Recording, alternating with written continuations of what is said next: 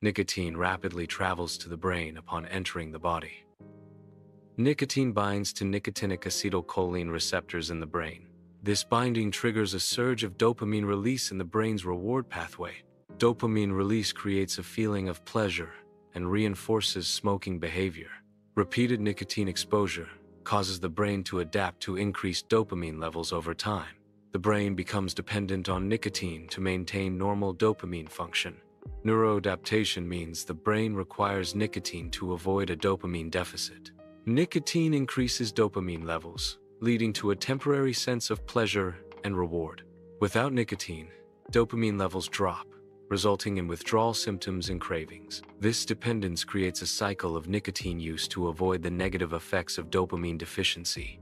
Nicotine withdrawal occurs when nicotine is no longer available to stimulate dopamine release in the brain. The absence of nicotine stimulation causes a rapid decrease in dopamine levels. Reduced dopamine levels lead to withdrawal symptoms, including irritability and difficulty concentrating. Withdrawal symptoms also include increased appetite and intense cravings for nicotine. Quitting smoking can be achieved through multiple avenues, including support groups, counseling, and nicotine replacement therapy, NRT.